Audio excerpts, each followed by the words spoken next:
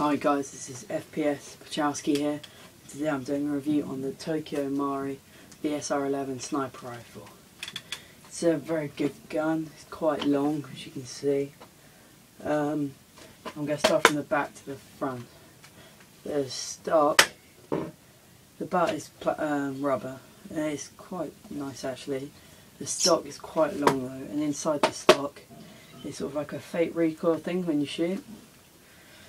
The safety is here. The safety is obviously working in metal.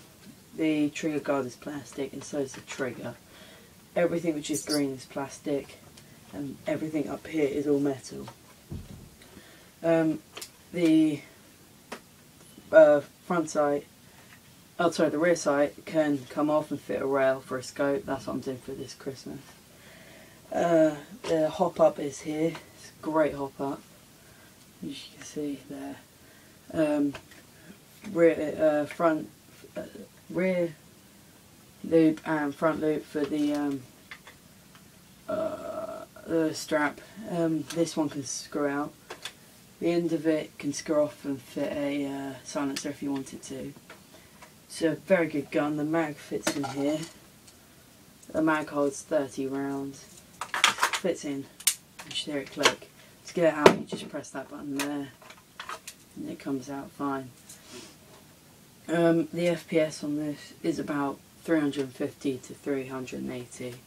It's an extremely good gun. I got it for 110 quid off BB Guns for Less, which is a great website, I have to say. Inside the box you get speed loader. I currently lost mine, and it is, you know, get 1,000 BB shots. I bought an extra 2,000.23 of mine.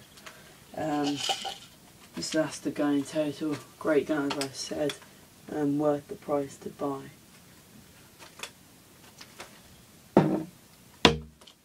The pretty easy to cock actually. The bolt's nice and makes a good sound when you fire it off. Thanks for watching and subscribe. Thank you.